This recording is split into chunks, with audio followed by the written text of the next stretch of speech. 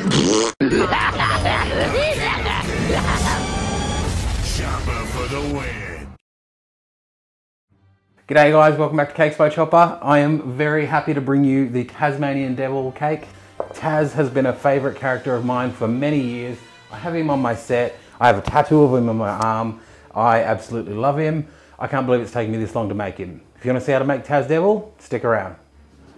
After you've printed your template from the Cakes by Choppa Facebook page, just separate them, place your detailed one over to the side.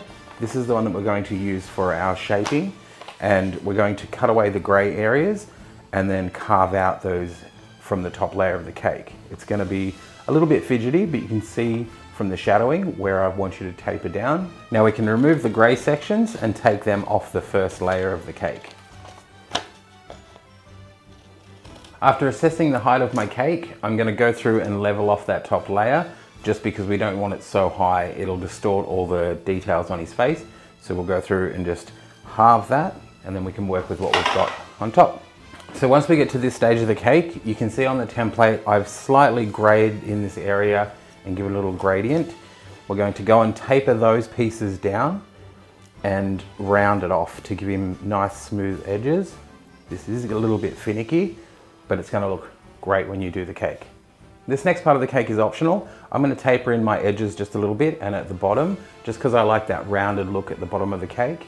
If you're not comfortable covering it with fondant, you just want a nice clean edge, then you can just leave it flat. It'll still look great from the top, however it'll just have a bit of a blocky side. I've removed the top piece, I've secured that with a little bit of ganache. Now I'm going to go through and fill that, place that back on, and then cover it in ganache and give it a little bit of shaping.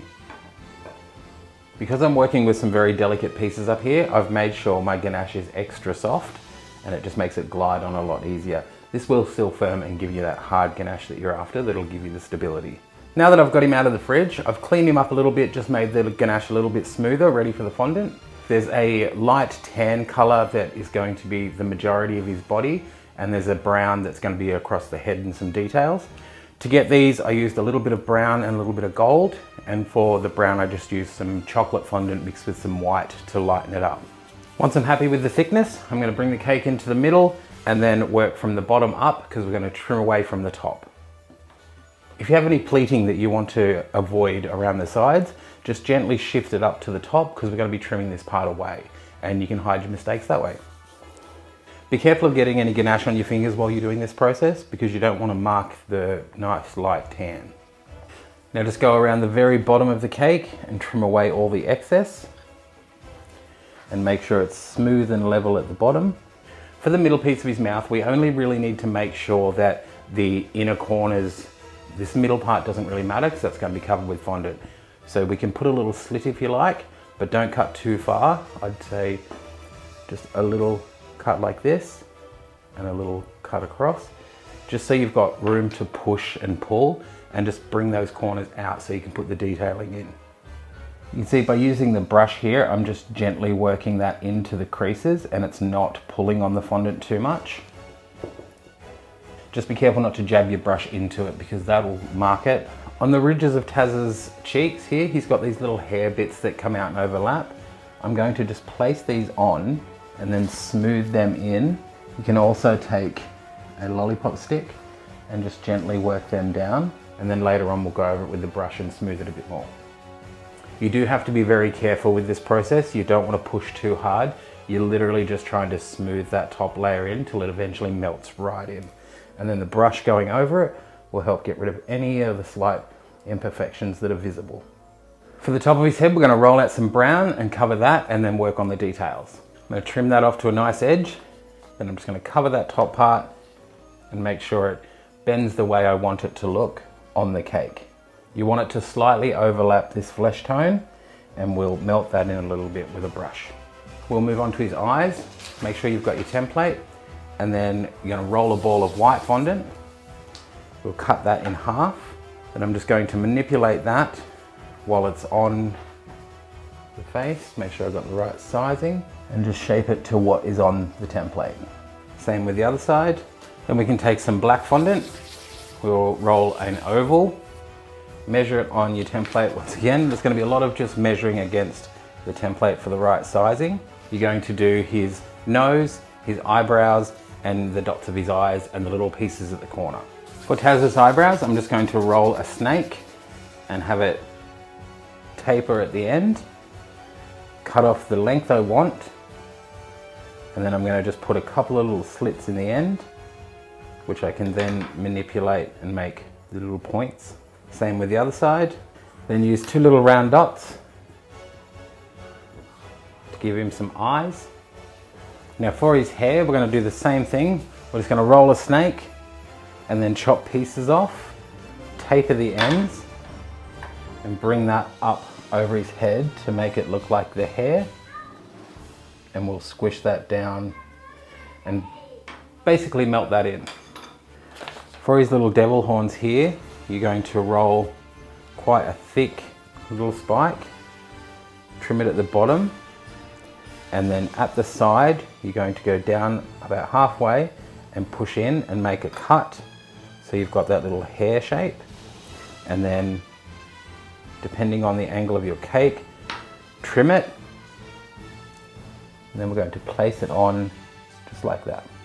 There's another piece of hair that I'm going to put here just to fill in that space. Now it's time to move on to his ears, which we're going to just roll a ball. Get some pink fondant, just roll another little ball, place that in the middle, tap it down. Then we're going to just squeeze a little bit like this, give it a teardrop shape at the bottom, trim diagonally. Then we're just going to push them on. You can apply a little bit of edible glue to keep them on, and just looking at him from the top, making sure they're in the right spot. To finish off his eyes, take a very small trim of black fondant and place those in at the sides. You're just going to lift up his eyebrow a little bit and place that on top. It's probably best to go through and do this beforehand, before you put the eyebrows on. So outline his eyes, then put his eyebrows on. To give his mouth a little bit of depth, we're going to use this dark colour for the background. We're going to use this light mauvey colour for the sides before we put on his nice big pink tongue. Just going to use my finger to blend in the mouth where the cuts were, just to make it a little bit smoother so you don't see that detail. Now that I've blended that bottom piece in, I'm just going to trim out as much as we can. Measure on your template how big it'll need to be. So I've gone a little too big. There we go. And just smooth that out. Roll this bit out and put it at the sides.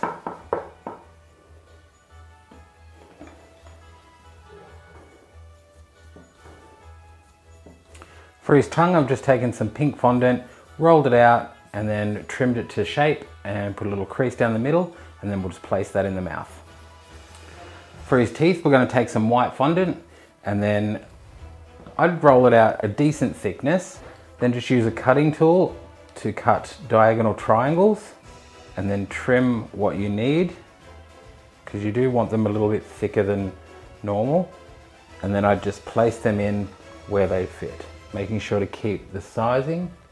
I would recommend doing the little teeth first and then placing the bigger ones on last, because they're a little bit more fidgety to get around, and just make sure you leave enough space. I'm just going to shape the little teeth with my fingers because they sit a little bit further back. Now that his teeth are in and you're happy with those, you can go through and give him a few little creases in his mouth where he has these little lines on his cheeks. We're going to place a little bit of white on his nose for the reflections, and then the very tiny little white dots that bring the eyes to life.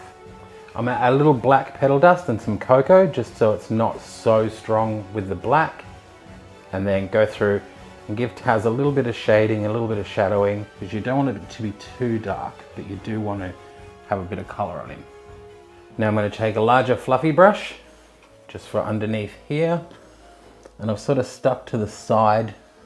If you get a little bit of petal dust on the teeth, you can go through and just clean that off with a wet brush, but just wipe it a little bit off at the time and then clean your brush again.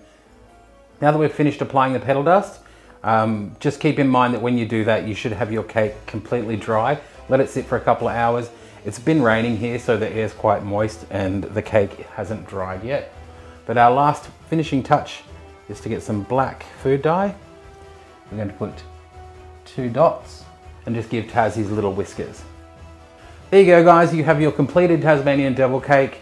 Thank you so much for watching the video. If you want to stick around and look at the end card, there is a YouTuber that I've chosen to feature who I think is incredibly talented. Also some more of my cakes if you want to check them out. Thanks so much for watching. Bye guys.